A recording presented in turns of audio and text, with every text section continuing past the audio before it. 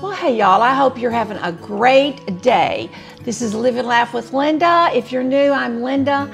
And on this channel, we try to celebrate life in all aspects. We believe that life is a precious gift, and we're determined to try to keep the joy in our hearts. Proverbs 17:22 is my motto.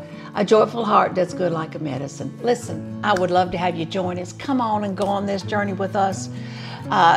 Feel free to subscribe, like, and share. And returning people, yep, you know the drill. All right, y'all, let's just dive right in. This is session number 4 in our How to Pray series. Okay, y'all, let's pray and ask the Holy Spirit to lead us. Lord, we just praise you today. Holy Spirit, I'm asking you to come and lead, guide us, and anoint this time that we're going to spend together talking about prayer and talking about connecting with the Lord Jesus Christ, our Savior. In Jesus' name, amen. Okay, so the purpose is practical tips for a deeper prayer life.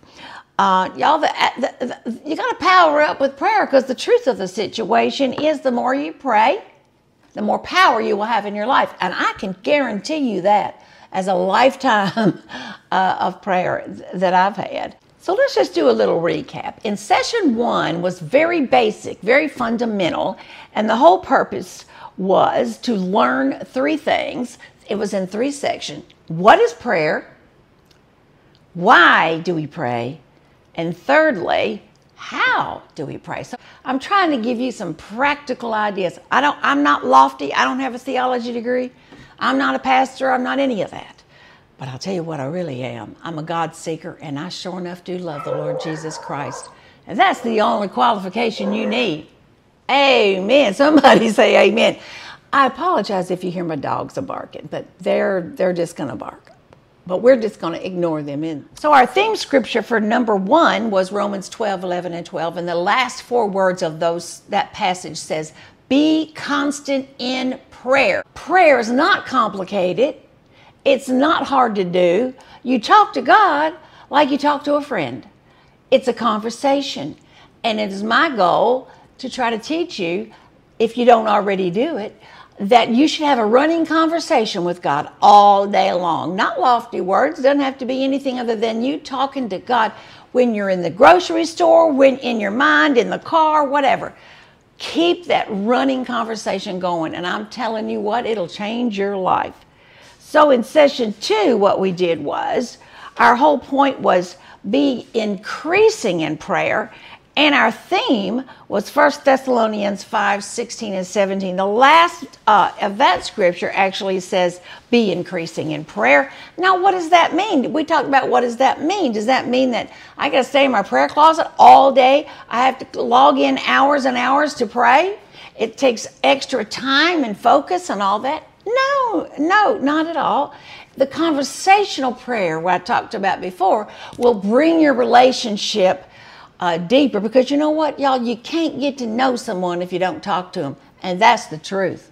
Yep, that's the truth. But when you want to increase your prayer, I'm not talking about in minutes. I'm talking about in depth. I'm talking about when Jesus told Simon Peter, launch out into the deep. That's a step of faith. Launch out into the deep and go there. Isaiah 55 says, come all ye thirsty, come all ye who are hungry. That quest is for you. You have one qualification, and that is, are you hungry? Are you thirsty? Are you open to the idea that God could really speak to you? Well, let's do it. Buckle up and let's go. All right, so then the 3rd session, we talked about be faithful in prayer. And this one was all about requests and petitions. Y'all, this is probably the most common form of prayer that most people in the world think of. God is there like a big Santa Claus in the sky, and we're supposed to go ask him for what we want, and he's supposed to give it to us. Or, worse yet, let's bargain for it. I'll do this if you do that. The most faith that you could ever have is taking something to God, leaving it at his feet, and be willing to accept whatever his answer is. whenever his answer comes, as his will. That is a hard one. That's a person who's standing in faith. Our scripture was Philippians 4, 7, and 8, and that's the famous scripture that says, be anxious for nothing, but in everything by prayer and supplication, with thanksgiving, make your requests known to God. And the peace of God, which transcends all understanding, will guard your mind and your heart in Christ Jesus. Okay, so today we're talking about another whole form of prayer. Today is intercessions, and this is a very exciting way to pray. Our text is 1 Thessalonians 3:10, and that talks about being persevering in prayer with intercessions. In Acts 12:5 is the scripture where Peter was in jail. He had been put in prison for spreading the gospel. And so the church, they huddled together, and it says they fervently and persistently prayed. And if you read further in that scripture, an angel of the Lord came and opened up those gates for him. They were fervent and they were persistent. Intercession is a more proactive method of prayer, and it is more focused and designed to hit the bullseye of the enemy's plans for you. And by the way, when I speak of enemy, you need to know I am talking about Satan, the devil, all of his troops he's got, all the spirits and strongholds, principalities and powers. If you don't believe it's real, you need to read your Bible, okay? Now, we're not to fear him. We serve a God who's higher than any others. Isn't that the truth? Woo! Somebody say hallelujah. But we need to be aware. We need to be aware. So intercession is the act of standing in the gap. That means on the front line of battle, if there's a gap, that's where you're going to stand. I'm going to fill in the gap. I'm going to fill in the gap. Intercession is almost like at a football game when they have an interception, where the game is going that way and somebody catches that, intercepts that ball and turn it around the other way.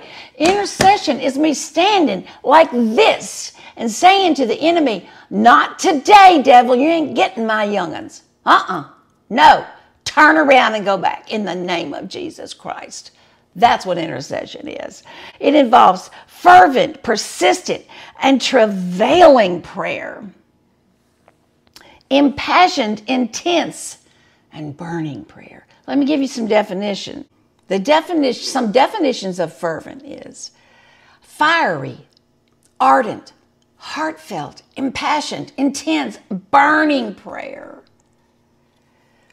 Persistent prayer definitions are immovable, fixed, in for the long haul, and constant.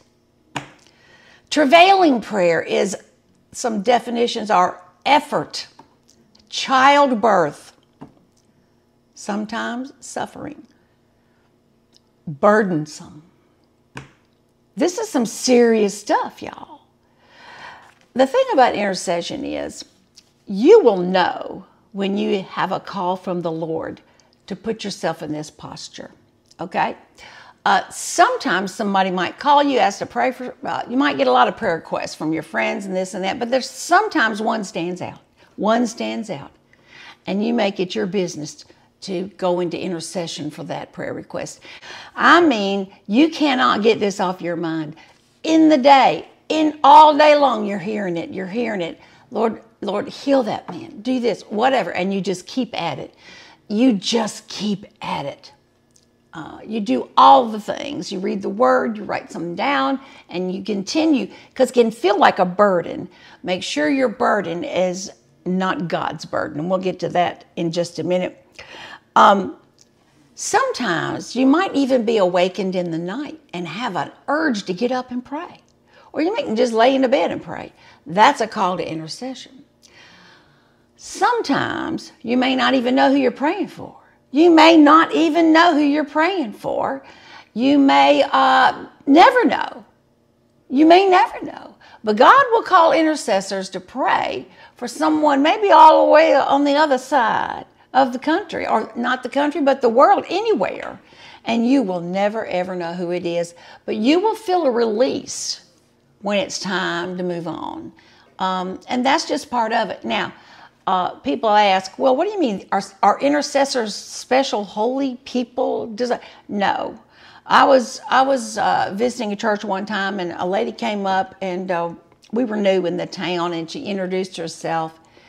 And I said, hi, I'm Lynn. And she said, hi, I'm an intercessor. That was her introduction of herself to me. And I felt that to be kind of lofty. Intercession, the intercessors are cloaked, or should be cloaked, in humility. That's a hard one. I do believe that those called to intercessions have gone through some of these other things that we've talked about, practical tips for a deeper life, that we've been talking about up until now. And they've gotten a little deeper with God, and they know Him pretty well as they're going along. And for that kind of person, you may get the call. I mean, look at it from God's point of view. Look at it this way. Who do you trust with your secrets? Wow, that's interesting. Also, it's a lifetime adventure, y'all. It's a quest. It's not a one-time thing. It's all your life. Praise the Lord. I do want to tell one little story. And this is one time I was awakened in the night. This is kind of recent, so I'm going to tell you this one story. Several months back, I'm not exactly sure when. I think it was in April, somewhere along that time. I was awakened in the night. I woke up with it wasn't a peaceful waking up. It was like that waking up. And I stopped, and now sometimes I deal with a little bit of insomnia, but it wasn't that kind of, it wasn't that kind of thing. So I got up, I came on, it was about 3 o'clock in the morning, and I came on in the living room, and I just began to pray. I just began to earnestly pray, and I kept at it, and I kept at it, and I kept at it. I had an urgency. I'd get up and walk around, I'd sit down, I'd pace, and finally, into it a little ways, I kind of just stopped, and I said, Lord, who am I praying for? And listen, it wasn't even 10 minutes, and I got a text from my sister-in-law in North Carolina that said that my brother, her husband, my brother, had just had a heart attack.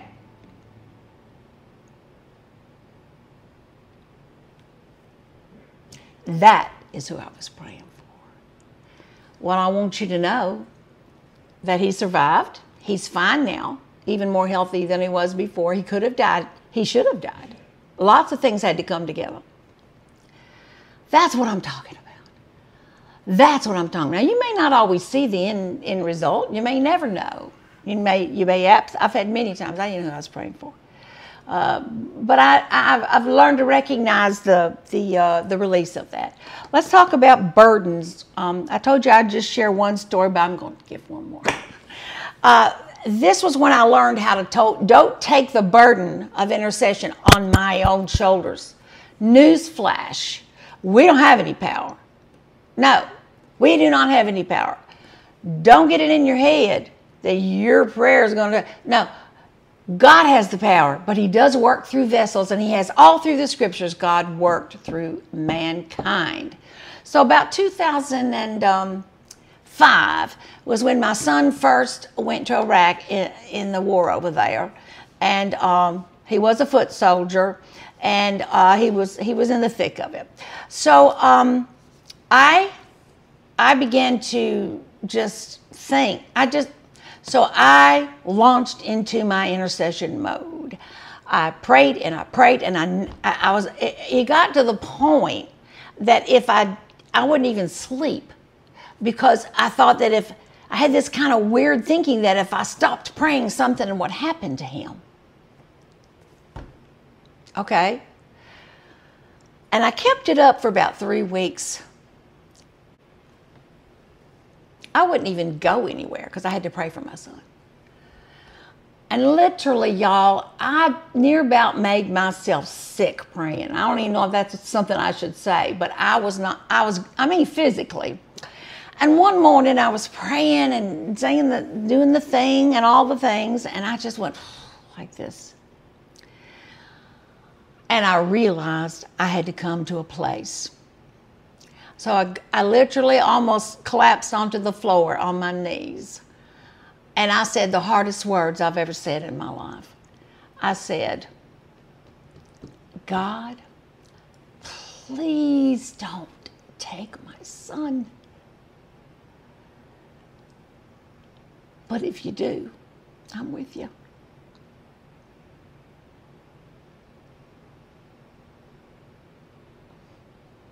And that's the day I learned how to take the burden off myself. Because y'all, his yoke is easy and his burden is light. Yoke yourself to Jesus and not carry the battle. I will tell you that the prayers of intercessors fuel the battle that's going on up in the heavens. Prayer is a powerful thing. Power up with prayer. And we sure enough got a lot to pray about right now. Isn't that the truth? Okay, y'all. I hope you enjoyed it. And I hope that you're ministered too. But listen, y'all have a blessed day. It was my pleasure to share some of my stories with you. But y'all have a blessed day. Find something to smile about. We're smiling because the hurricane's gone, and that's a good thing. But anyway, I will see you next time. Bye now.